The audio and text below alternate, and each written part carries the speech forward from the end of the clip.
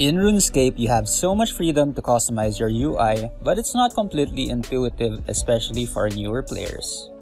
But once you know how to, you can change it to suit your playstyle. Make sure your character is in a safe space first before you do all of these. To edit the objects in your action bars, press the small lock icon in your main action bar where you can see your HP.